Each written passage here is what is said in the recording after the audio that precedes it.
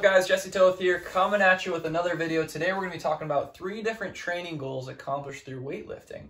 So the first one is strength, second one is hypertrophy, and the third one is endurance. So starting off, when we talk about strength, we are essentially talking about how much weight you can lift. That's it.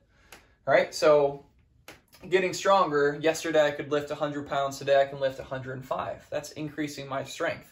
When we talk about hypertrophy, hypertrophy is actually how big your muscle gets. Like structurally, your muscle is getting bigger, and you'll be able to see that.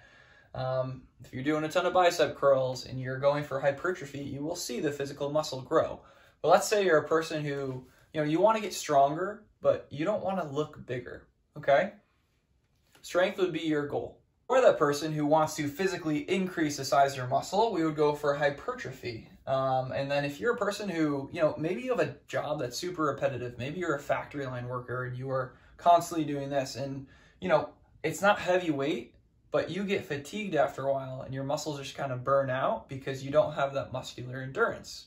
All right, guys, so when we look at strength, the variables that we're kind of targeting, so for sets, 3 to 6 sets, all right, reps, 4 to 6, and then a 2 to 3 minute rest in between each of those sets. So you don't want to be overly fatigued when you complete each set, right? You want to take an adequate rest and get full recovery so that you're at your absolute best for every single set. Because again, this is a neuromuscular adaptation, meaning you're not going for that pump, you're just going for lifting super, super heavy weight, so your brain is recruiting more of those muscle fibers. Guys, moving on to hypertrophy. Hypertrophy is increasing the physical muscle size or the appearance of that muscle.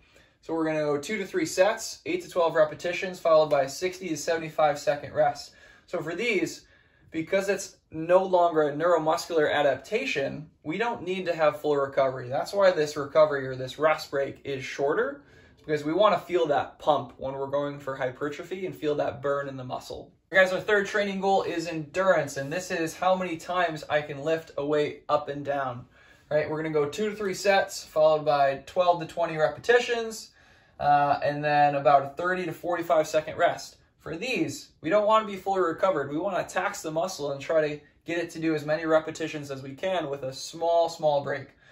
With any of these training goals, guys, we need to go pretty close to failure. If we're going through the motions with any of these, our body's going to say, I don't need to change. I don't need to adapt. I don't need to create more muscle tissue because I'm not being stressed, right? Stress creates change.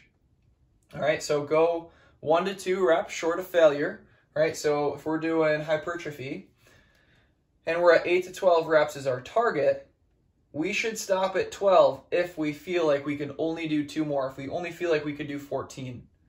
All right, same thing. If we can do 12 to 20 repetitions, but 22 is our absolute max, that's still okay to stop at 20, because research shows that if we leave 1 or 2 reps left in the tank, you're going to get the same training benefit as if you were to go to failure.